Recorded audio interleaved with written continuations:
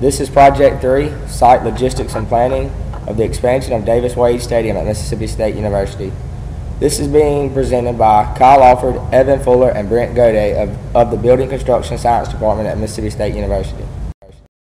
Mississippi State University had plans drawn up to create an expansion of the stadium that would raise the amount of seating in the stadium from 55,000 seats to 61,000 seats. The expansion would occur in the north end zone and would include grandstand seating, class seating, lodge seating, suites, and field level seating.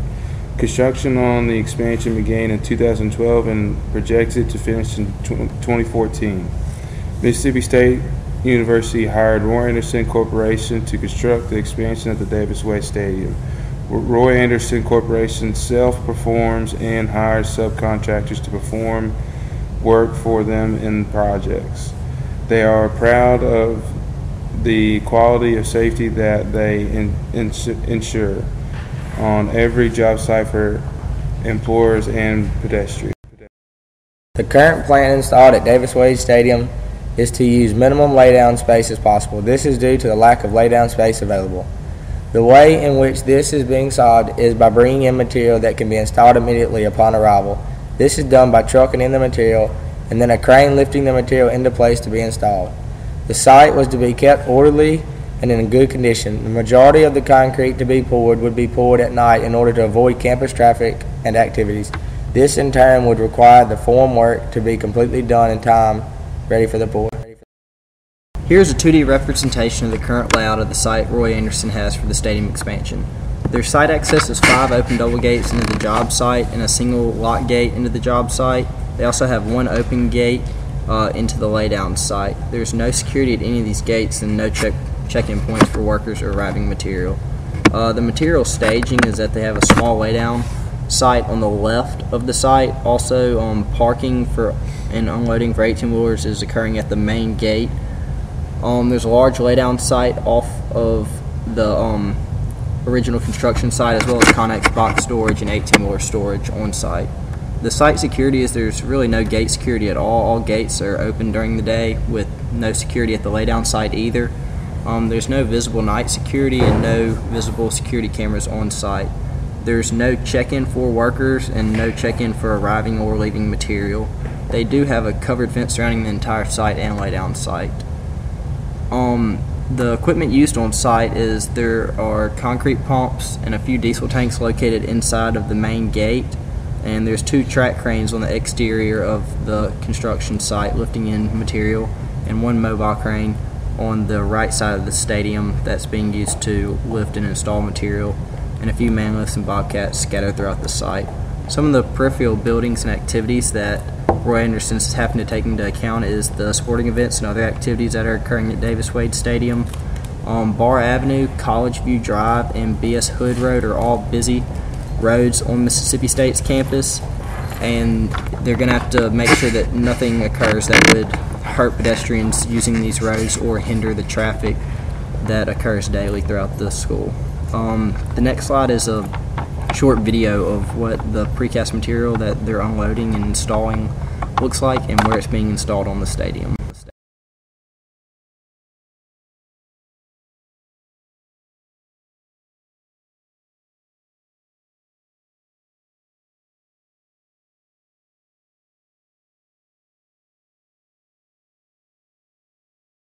Some of the on-site problems Roy Anderson Corp is facing are multiple access points, little to no security, no washdown area, campus traffic, proximity of job trailers, site condition, laydown availability, laydown organization, conflicts with university activities, and material arrival.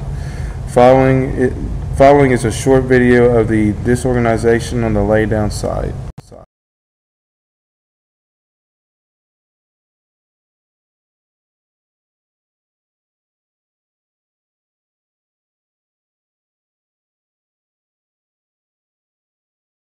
Our plan is to deliver only material that can be installed immediately onto the stadium.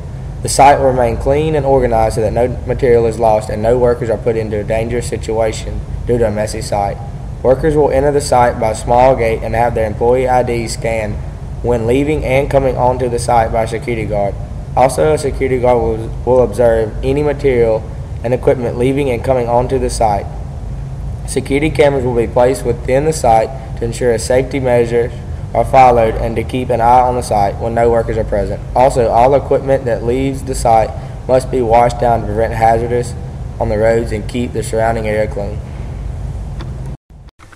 Here's a 2D representation of our site plan, and it's a plan view of what the stadium at Davis Wade would look like. And our site access is going to be one open gate during the day that trucks may deliver material and equipment to the site.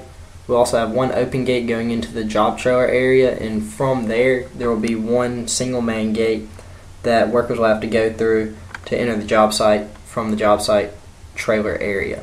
And then there will also be one open main gate at the off-site laydown area and one closed gate at the east end of the site that can be open for deliveries.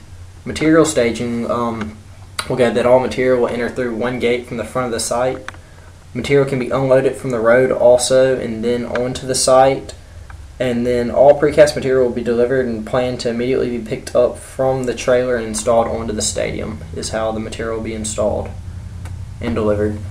Site security, all open gates will be manned by security at all times. Night security will patrol the perimeter fence at night. Security cameras will be placed throughout the site. All gates not in use will remain locked. All material and equipment will be checked in at the main gate on site by security. All workers must scan their employee ID at the employee gate coming from the job site trailers and pass through security. And a perimeter fence will be installed around the entire site. The personnel buildings that we'll have on site are 10 porta-johns placed throughout the site strategically, 9 job site trailers in the job trailer area. One site trailer will be by the main gate, from which a superintendent and a security guard will be that will watch the flow of traffic and construction.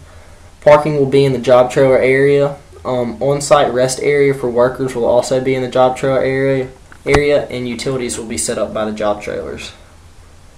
The equipment on site will be 2 track cranes placed on the outside of the stadium to lift and install material and equipment. There will also be 1 mobile crane placed on the right side of the stadium, the west, for unloading equipment and moving materials. Bobcats and man lifts will be parked in the designated parking area and used accordingly. There will be water pumps that will remove water from the site to try and keep the site as dry as possible. And there will be 2 diesel tanks on site. And all the equipment and vehicles that leave the site will be washed down in the washdown location located at the entrance of the site at the main gate. In conclusion, we kind of did a comparison for our conclusion of what Roy Anderson, we believe they kind of faulted on and were problems in their planning and site logistics, and then our plan of which we believe we remedied those problems. One of their problems was they had no site monitoring, and we decided to have security cameras installed on our site. They had no gate monitoring, and we plan on having all security manning the gates at all times during the workday. They had multiple access points, and we plan on closing off one gate and then the west side gate, having it locked except for deliveries. They have no employee check-in that's visible, and we were planning on having an ID scanner to check in employees when entering and leaving the site. They have no washdown area, so that mud just kind of scatters down the road whenever equipment and vehicles leave, and we plan on washing down all equipment and vehicles whenever they leave. Their site looks pretty disorganized, and we plan on just having a clean site and having everything organized in its place so there's no wasted material. And also we plan on drying up the site so that the mud's not really an issue going down the road, and it's just easier to work there. Also, they have a very disorganized laydown site, and we plan on cleaning up and organizing the laydown site and trying to use it to its fullest potential due to the minor amount of laydown sites we have. And also, it's the proximity of job site trailers to the construction site and the entrance gates. We plan on placing a job trailer next to the main gate to help monitor the gate and the construction site better than it already is. Our closing remarks. The construction site is Davis Wade Stadium at Mississippi State University. The contractor who is performing the work is Roy Anderson Corporation. Film editing was performed by Brent Gaude and Evan Fuller. Video capturing was performed by Alford. We hope you enjoy this presentation.